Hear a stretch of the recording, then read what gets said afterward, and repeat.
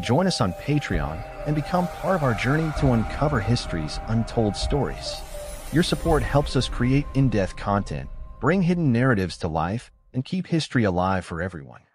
The modern world wakes each morning to a quiet miracle. Screens glow to life at the touch of a button. Documents appear instantly. Ideas travel across continents in seconds. For most people, the personal computer feels so ordinary that its origins fade into the background of everyday life. Yet behind this revolution stands a small group of engineers whose decisions reshaped how humanity works, learns, and communicates. Among them is Mark Dean, a man whose brilliance helped turn the computer from an elite laboratory machine into a personal companion, yet whose name is rarely spoken with the same reverence as the companies and products his work made possible. His story is not only about technology, but about persistence, vision, and the quiet power of engineering to change history. Mark Evan Dean was born on March 2, 1957, in Jefferson City, Tennessee, during a period when the United States was racing through scientific transformation while still deeply entangled in racial inequality. His father worked as an engineer, and from an early age, Dean was surrounded by the language of problem-solving and invention.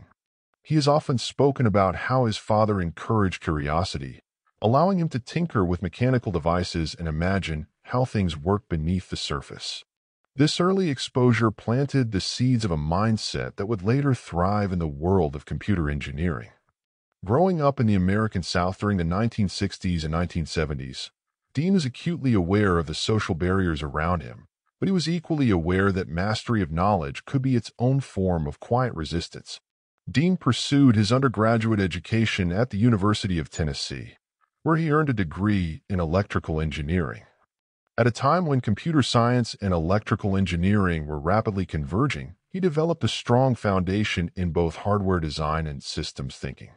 His academic excellence led him to Stanford University, one of the epicenters of technological innovation, where he completed a master's degree and later a doctorate in electrical engineering. Stanford in the late 1970s and early 1980s was a crucible of ideas that would eventually give rise to Silicon Valley's dominance, and Dean absorbed both the technical rigor and the culture of innovation that defined the era. In 1980, Mark Dean joined IBM, a company that, at the time, stood as one of the most powerful and influential forces in global computing. IBM dominated the market for large mainframe computers used by governments, corporations, and universities. Yet the company faced a growing challenge. Smaller, more affordable computers were beginning to appear, and competitors were experimenting with machines designed for individual users rather than entire institutions. IBM recognized that the future might depend on entering this emerging market, but doing so required a fundamental shift in design philosophy. Dean became part of a small, fast-moving team tasked with creating what would become the IBM Personal Computer. This project, later known as the IBM PC, was unlike most IBM initiatives. Rather than relying on proprietary components designed entirely in-house, the team was encouraged to use existing technologies and focus on speed and flexibility. This environment allowed Dean's talents to flourish. His most significant contribution came through his work on the system architecture that allowed peripheral devices to communicate with the computer's central processing unit. One of Dean's most influential achievements was the co-invention of the industry-standard architecture bus, commonly known as the ISA bus. This innovation may sound technical and abstract, but its impact was profound. The ISA bus provided a standardized way for components such as printers, disk drives, graphics cards, and modems to connect to the computer. Before this development, computers were often closed systems, tightly controlled by manufacturers. By enabling third-party developers to create compatible hardware, the ISA bus helped create an open ecosystem that encouraged innovation, competition, and rapid expansion of capabilities. This architectural decision fundamentally changed the trajectory of personal computing. It allowed users to customize their machines, upgrade components, and adapt their computers to specific needs. The personal computer became not just a static product, but a flexible platform. This openness accelerated the growth of the software industry, and laid the groundwork for the explosion of applications that followed. In many ways, the ISA bus helped democratize computing, turning the PC into a tool for creativity and productivity rather than a rigid corporate appliance. Dean also played a crucial role in the development of color graphics for personal computers. At a time when many machines displayed only monochrome text, he worked on the design of color PC monitors and associated hardware that allowed computers to present richer visual information. This advancement expanded the potential uses of the PC, making it more suitable for education, design, entertainment, and user-friendly interfaces. The shift toward color displays helped computers feel more approachable and human-centered, contributing to their rapid adoption in homes and schools. The success of the IBM PC, released in 1981, exceeded expectations. Its open architecture and reliability made it an instant standard in the industry. Other companies quickly began producing IBM-compatible machines, and the personal computer market exploded. Although IBM itself would eventually lose dominance in the PC market, the standards established by the original IBM PC shaped computing for decades. Mark Dean's work sat at the very heart of this transformation, influencing countless devices and systems that followed. Over the course of his career at IBM, Dean was awarded numerous patents, ultimately holding more than 40. These patents covered a wide range of innovations in computer architecture, input-output systems, and performance optimization. Each patent represented not just a technical solution, but a response to real-world challenges faced by users and developers. His work consistently reflected an understanding that technology must serve human needs, not merely showcase engineering prowess. As his career progressed, Dean took on leadership roles within IBM, including serving as a vice president and as a senior technical executive. In these positions, he helped guide research and development efforts at IBM's Almaden Research Center, one of the company's most important innovation hubs.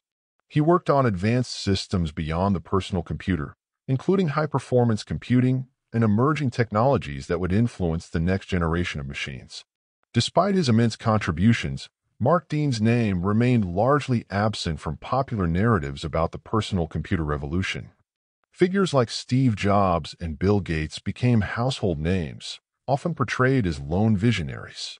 Dean's story reveals a different reality, one in which complex systems are built by teams of engineers whose names rarely appear on product boxes or magazine covers.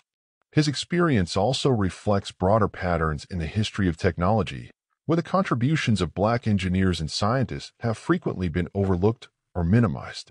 Dean himself has spoken candidly about the challenges of navigating the tech industry as a Black engineer. While IBM was often more progressive than many companies of its time, the broader industry still reflected societal biases. Dean has emphasized the importance of representation, noting that seeing people who look like you in positions of technical authority can profoundly shape one's sense of possibility. His success stands as both a personal achievement and a symbol of what becomes possible when talent is allowed to flourish despite systemic obstacles. In 1997, Dean and his colleague Dennis Moeller were inducted into the National Inventors Hall of Fame for their work on the IBM PC. This recognition marked a rare moment when his contributions received public acknowledgement on a national stage. Yet even this honor only hints at the full extent of his influence. Every time a user plugs a device into a computer, upgrades hardware, or benefits from the modular design of modern systems, they are interacting with principles that Dean helped bring into existence. Later in his career, Dean transitioned into academia, becoming a professor at the University of Tennessee, Knoxville. In this role, he dedicated himself to teaching and mentoring the next generation of engineers. He brought with him decades of industry experience, offering students insights not only into technical design but into the ethical and social responsibilities of engineers. His presence in the classroom served as a powerful reminder that innovation is shaped by people, values, and choices, not just equations and code. Dean has also been a vocal commentator on the future of computing. He has expressed skepticism about the idea that innovation has slowed, instead arguing that technology is evolving in new directions that are less visible but equally transformative. He has pointed to artificial intelligence, quantum computing, and specialized hardware as areas where the next major breakthroughs are likely to occur. His perspective carries weight precisely because it is grounded in a deep understanding of how past revolutions unfolded. The story of Mark Dean complicates the simplified myths often told about technological progress. It reminds us that the personal computer was not the inevitable product of a single genius, but the result of careful engineering decisions made under pressure within institutions by people who rarely sought the spotlight. Dean's work demonstrates how standards and infrastructure can be as revolutionary as flashy consumer products. By enabling openness, flexibility, and compatibility, he helped create an environment in which countless other innovations could thrive.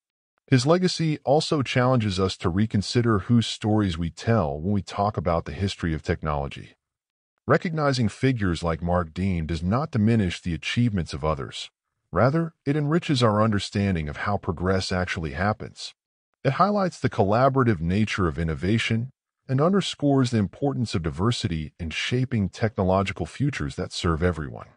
Today, as personal computers continue to evolve into laptops, tablets, and hybrid devices, the foundational ideas behind them remain strikingly consistent.